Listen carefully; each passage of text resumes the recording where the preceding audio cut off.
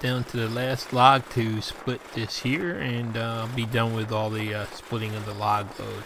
So I thought I'd just go over the final cost of what it is, because I get a lot of questions, how much does it cost to heat with wood?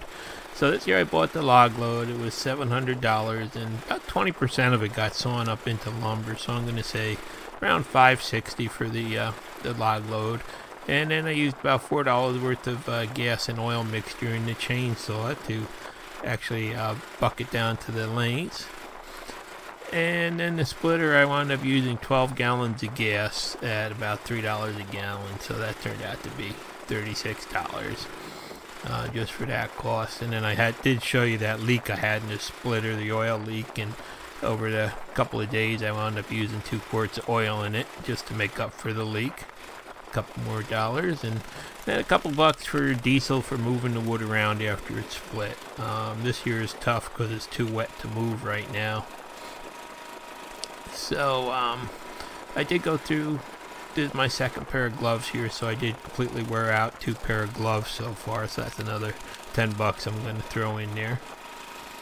And it came out to cost me about, I figured, $621 for this amount of wood this year, which it looks to be probably about 16 cords after taking out the lumber.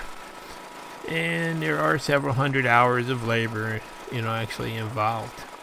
I'm gonna count that as exercise time though, and not add anything in for it.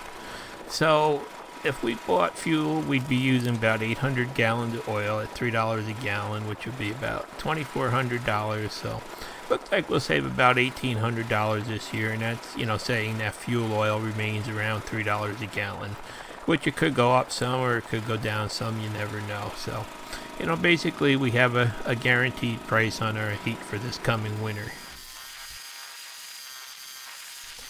Now this year is actually going to turn into a little more work because of the weather, and the ground is just too wet to be able to move it down in the back and stack it as I'm splitting it. So it's all going to have to be loaded back in the trailer once it dries up a little bit and moved again to stack.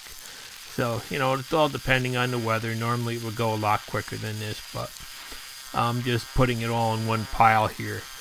Now I did move about 4 face cords of this down before the weather got too bad there, so you can see the size of the stack. It's really a sizable pile there, and that pile looks to me, I think it's probably close to 15 to 16 face cords, plus I got about another 4 down below there. So I'm thinking I did wind up with about 19 face cords out of this load, plus a bunch of good nice lumber that I was able to saw up out of the better logs.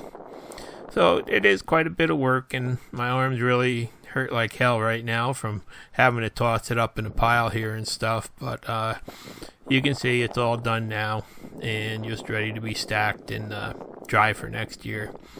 Now I did have a couple pieces of the cherry here, and these are actually loaded with termites. I found out I split one of them up there, and the termites were just going nuts. So I'm going to move them to the other side of the yard and let them dry up, and hopefully termites will die once it dries up and go away.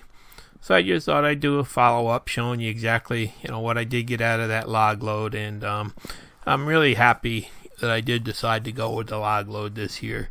It's a lot of work to do it all at once, but in the end it really does make the job a lot easier on me. Thanks for watching. Please subscribe.